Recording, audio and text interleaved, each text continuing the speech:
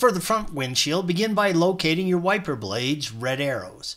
Lay down a soft towel to protect the windshield while removing and installing your windshield wipers, green arrow. The metal part of the wiper arm can crack the windshield if you drop it on it while the blade is off. Each wiper blade is held in place by a metal hook on the wiper arm.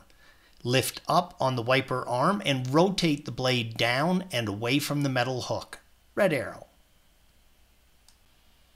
Remove the wiper blade, and installation is the reverse of removal. For the rear windshield, locate the wiper blade indicated by the red arrow. There is a single point where the rear wiper blade clips into the rear wiper arm indicated by the red arrow.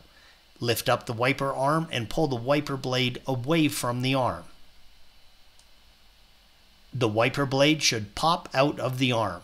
Installation is the reverse of removal. Thanks for watching.